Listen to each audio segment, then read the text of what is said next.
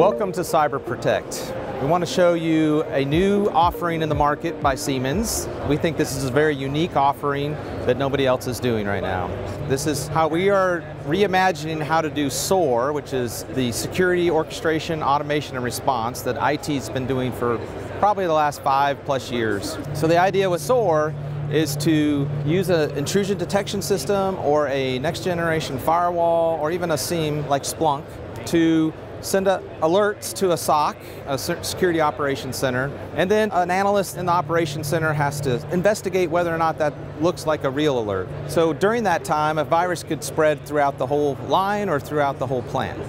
So in this case, what we're doing is instead of sending those messages up to a SOC where they may or may not be looked at anytime soon, we send them directly to a PLC. Those blocks will then parse the syslog message that's sent from those intrusion detection system or the next-gen firewall, and that syslog message has a criticality level. We parse that out, and based on the level of that code, we can either say, okay, that's just information only, and we may log it on the screen, or if it's medium, then we'll turn on the yellow light, pulse the horn so that somebody knows that something has happened, or if it's a high criticality event, then we'll turn on the red light and leave the horn on until somebody silences it.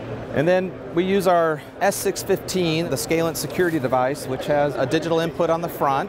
When we detect a threat and we determine that we want to quarantine this part of the plant, the PLC will turn on that output, which will change the firewall rule set and isolate this part of the plant from other parts of the plant. Okay, let's see what happens when we play back the WannaCry virus through the intrusion detection system. So we get the loud piercing horn and a red light, and then we get a message on our screen that tells us that it was the WannaCry virus, what IP address range was affected, and some other information that might have been in that syslog message. At the same time that that shows up, we're turning on that output. You can see here that the light came on, so our firewall has switched.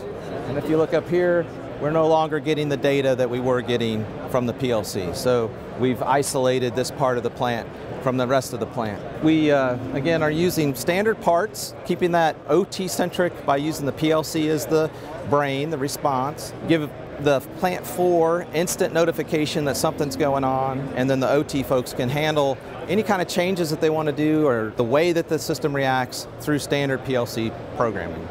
So this is SIBERprotect, patent pending, and trademarked from Siemens.